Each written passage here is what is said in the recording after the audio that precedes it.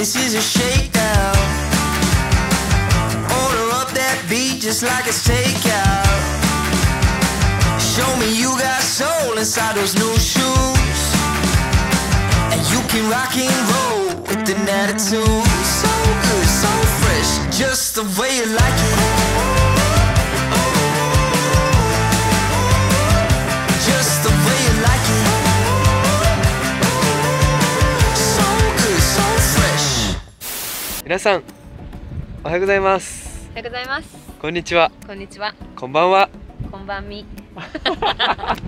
海旅の純也とスーザンです。今日も海にやってきました。ということで、なんで今日は海に来たとこ言うと、じゃじゃん、見えますか？新しいサーフボードを2本1人1ついただきました。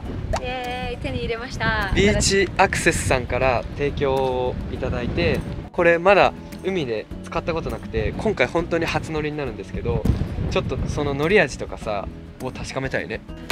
昔から私たちの YouTube 見てる方はご存知だと思うんですけど、結構私たちソフトボードラバーだよね。そうだね、もう YouTube 始めた頃からほぼ使ってんじゃない？そうだと思う。もう去年の5月か6月の全然使ってるよね。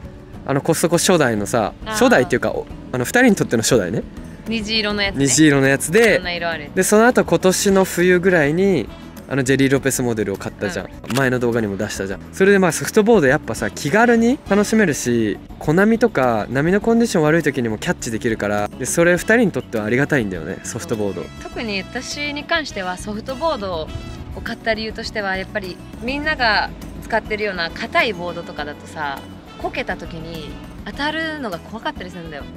でさ、前も言ったことあるけど、ロングボードのフィンってこんなでかさあるじゃん。わかる？あれが例えばこけた時に勢いでシュンとかっていう風に顔に当たったら絶対大怪我大怪我になるから。日本語大丈夫？やばいこれだったらさ、当たっても全然痛くなさそうだし。そうだね。なんか本当に感動したのが、これちょっと持ってみるんだけど、はい、ここに穴が開いてるからさ、女子の私でもこれね、そうこれさ、いつも大変な思いして持って取ったの分かる？もうそれはね動画の中では映してないけど、かなり大変だったよ。結構しんどくて、なんかもうそれが嫌でちょっとサーフィン今日やめとこうかなみたいなぐらい嫌だったんだけど、これだったらなんか女子の私でも簡単にこうやって持ち運びできるし。いや本当にそのさ、なんていうの、つかみ取っ手か、取っ手があることによってさ大幅に楽になるよね。でもソフトボードなんか重いとかっていう概念はちょっとなくなるかも。なんか持ちづらいとか運びにくいとかっていうのはこれでだいぶ軽減されるし、何よりもさ、めっちゃ可愛くないこのボード。確かに。で純也くんは7フィートの黒色のボードを、これも一応素材が外の感触はソフト柔らかめなんだけど、なんか中のこのソフトの中の素材は EPS でできているらしくて、だからなんか浮力ありそうだね。乗り味がいわゆるソフトってさ、なんかふわふわした感触になるじゃん、今持ってるコストコボードとかだけど、それがなんか感じにくいっていうさ、こと書いてあったから、なんかそれも実際に乗って確かめたいね。あともう一つ特徴としてはノーワックスで入れるっていうのがね。そうだね。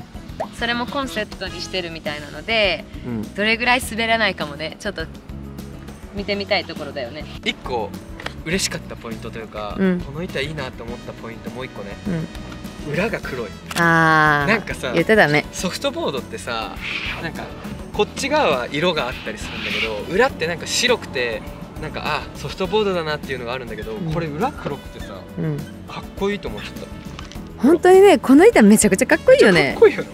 なんかソフトボードってさ、なんかちょっとおもちゃっぽくなるじゃん、どうしても。でもこの板に関しては、スタイリッシュだよね。すごいスタイリッシュで、フィンは一応この見える？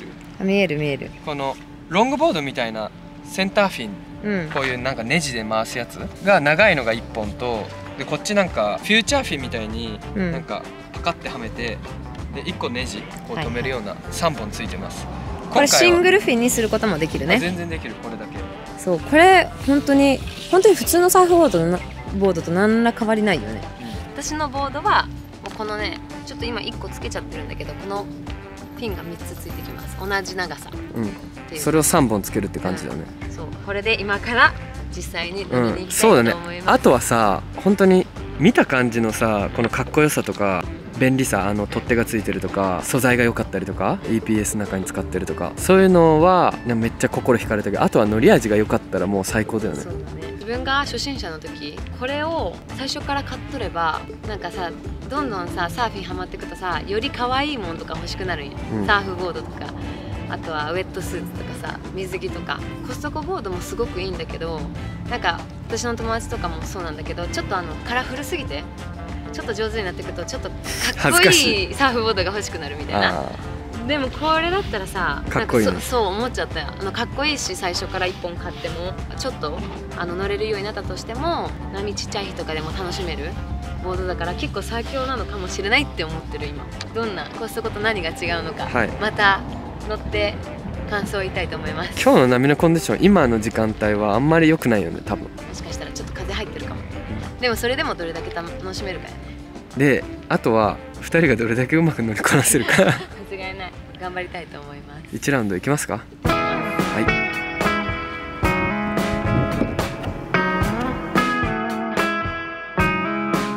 While I waited for the sun to shine, I was crying on my own. It was all a waste of time, all along. Yeah, I waited through the summertime for the sun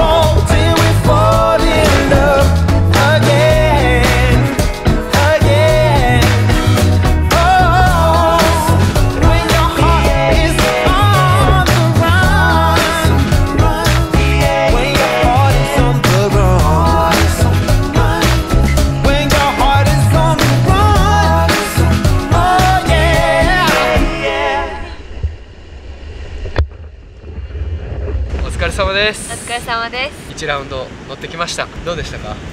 めっちゃ楽しかった。もうちょっと風が入って波悪くなるかなと思ったら、意外に入り始めはね、いい波が来てて、結構いい波だった。で初めて乗ったけど結構なんか乗れたね。まず安定する、あんまりグラグラしない。テイクオフした後になんか安定するのと、テイクオフも早い気がする。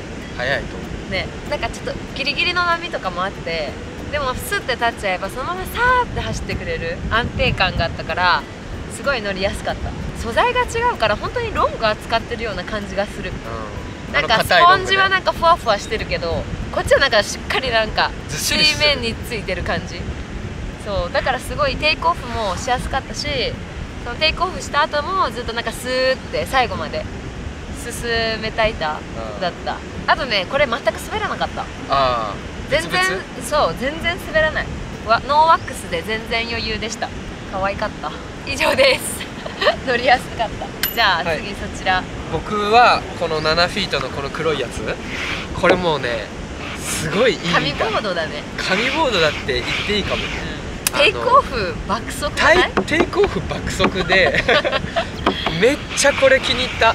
で私もそれ乗ったんだけど、私これ欲しくなった。そう本当めっちゃ良かった。これなんかさ、ソフトボードのいいところといわゆる硬い板のいいところのなんかいいとこ取りな気がして、なんか真ん中素材自体はさやっぱ EPS 使ってるってだけあって動かしやすいし、なんかここの厚みもさそんなに分厚くないから、なんかターンとかしやすかった感じがして、いやすごいこれは私もね乗りやすかった。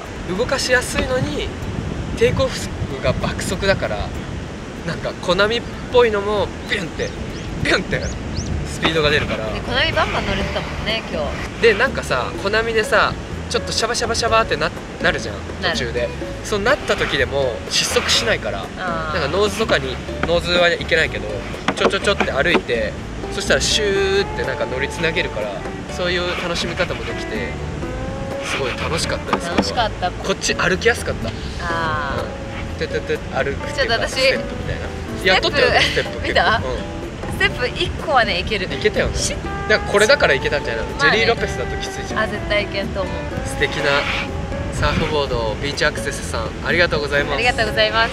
これからもこのボードを使ってサーフィンどんどん上達していきたいと思います。ね、もっともっとこれとこれ、もう多分バンバン出てくると思うから、ソフトボード大好きだから。確かに楽しみながら成長するっていうのが私たちのスタイルなので、 90% 楽しむ 10% 上達みたいなそうだね、向上心だからめっちゃくちゃスローだけどね、2人とも、人生一生分かけて上達していきたいと思います。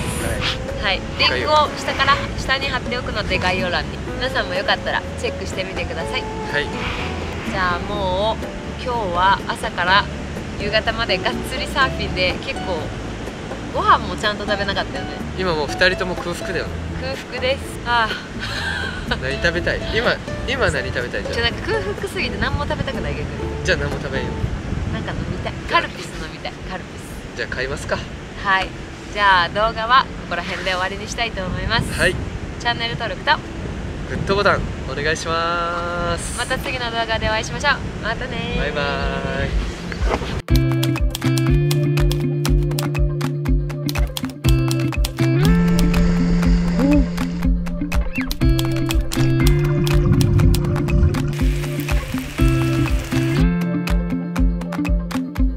夕方になると寒くなるんだけど、でもね、日中は全然ロンスプでいけたね。いや全然暑いぐらいだよね。